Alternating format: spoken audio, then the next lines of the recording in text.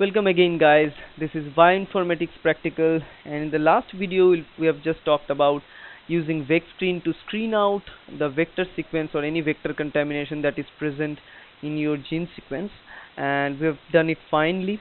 Now in this video we'll be talking about how to design a primer, and actually I'll be making two separate videos of how to design primer, one using NCBI tools, another one using IDT, or different software management, different systems. There are different companies out there, many companies, they are having their own primer designing tool, and I will recommend my personal favorite, that is IDT designing tools. So we'll be using that for designing our primer. Okay, so now let's moving on, and let's make it first using our NCBI. So let's find out what NCBI can do. NCBI can do everything what you require for your biotechnology. So that's why NCBI is always here, National Center for Biotechnology Information, and it's really a very good thing.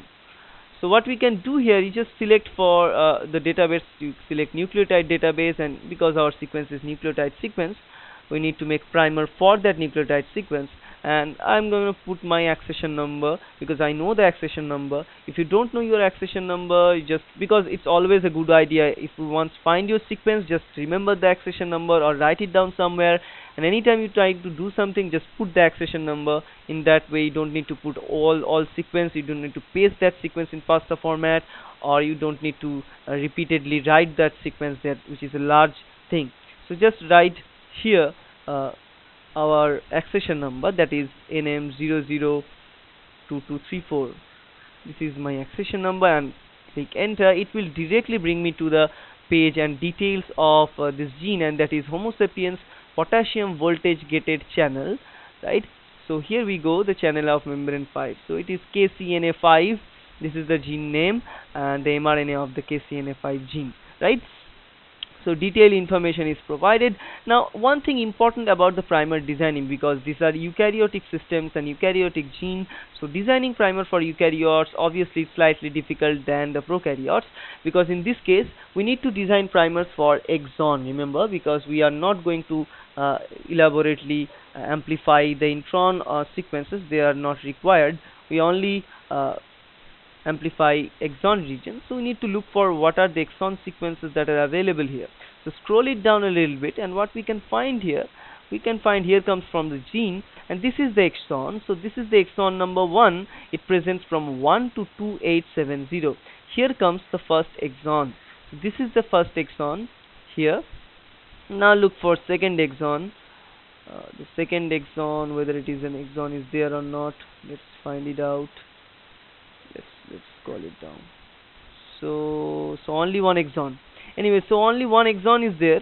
So don't need to bother about much here because only one exon is there. So fine, we need to amplify that exon here. That is present here from 1 to 2870. So this is pretty large exon, and we need to amplify this region, right? And this is the coding sequence similarity. Okay. So let's begin.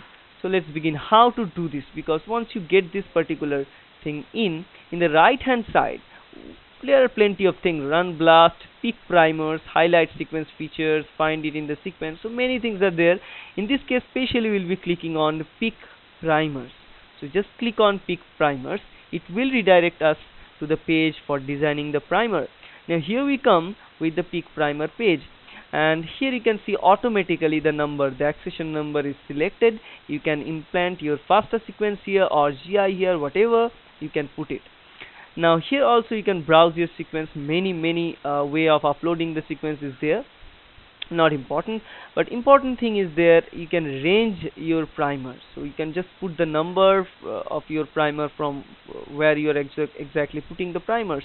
That's very important. So let's say 200, and forward primer we just put it to say 250. Up to this section we need to design the primers. And for reverse primer, because we have seen the exon number, and looking for the exon number, it kinds of like, so just let us check it for one more time. Let's check it one more time what is going on here.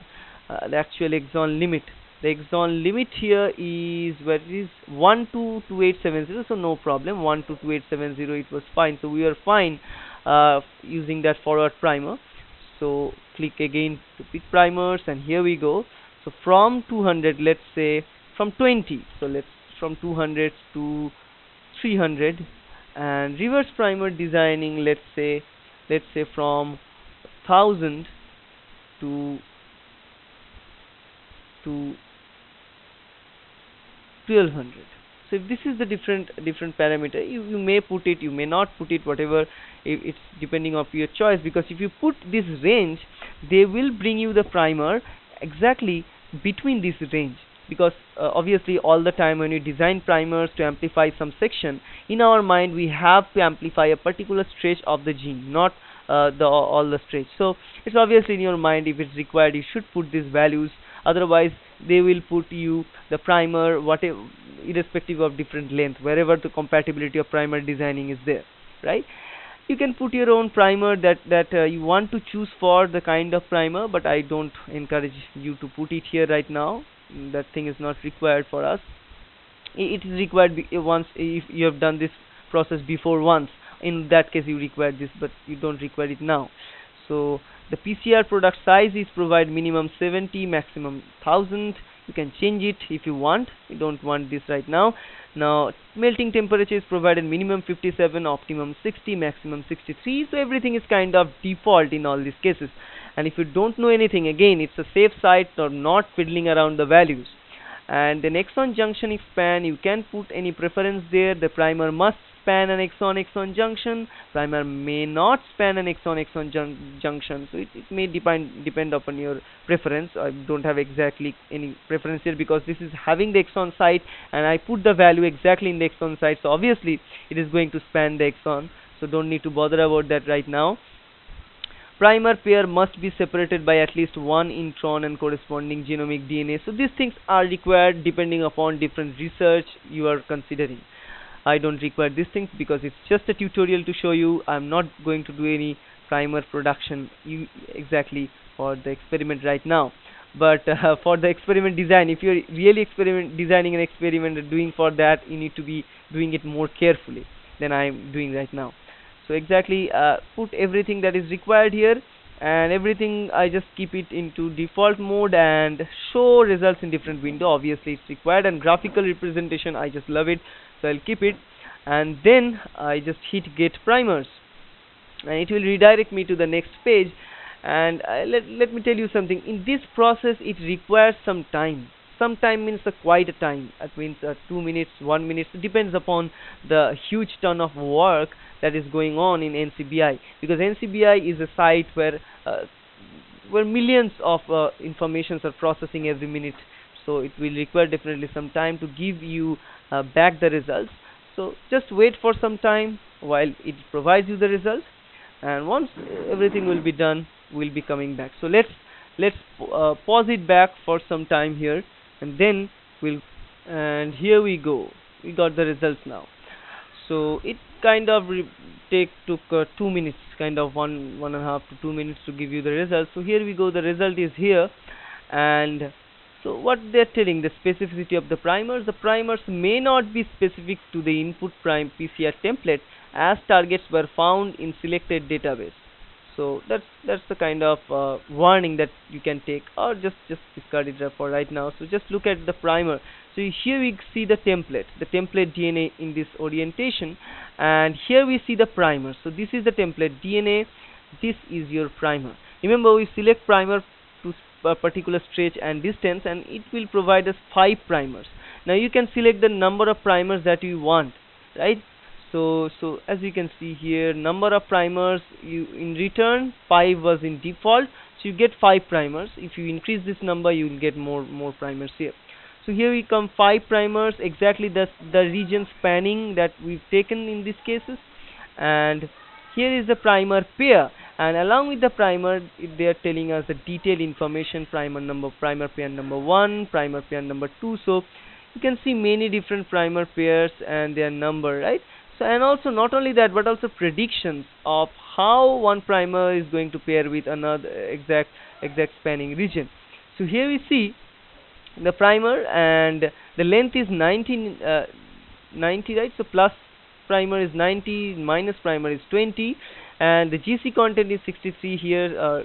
Bottom one is 60, and the self complementarity is 7. Rating is 4. So everything is kind of provided, every information is kind of provided. Now if you think that it is fine for your experiment, it is what it required for your experiment, you just take it, and then go for your experiment. You just order this primer in any primer designing company. You just tell them that this is the primer that I want, and you just put it, right? So here you can see product on interested target. You can see Homo sapiens potassium voltage gated channel member target is also given. So product length 778. So here it is. Okay, so you can click on here the primer 2. It will bring you to the primer 2 here. Primer 3, you zoom on to the primer 3 here, like that. Okay, so you can just select different primers and where these primers are going to actually pair. So here we go, primer pair number 2. In this pair also you can see, so all of these pairs, depending upon your need, you need to select the pair you want to work with, right? So once you select it, it is also showing you how the primers are going to bind with your sequence, right? So by kind of looking at it and telling, so 5 different pairs are selected, and according to your choice you can catch them or you can get them, right? And that primer should be good for you and you can go for it, right? So this is kind of it, and you can get more information if you want, and it's not that much difficult. You just do some simple number and values, and everything is done by NCBI. So that's how you can design primers using NCBI without getting any other softwares for primer designing. So that's it guys, and I hope that's helpful. Thank you.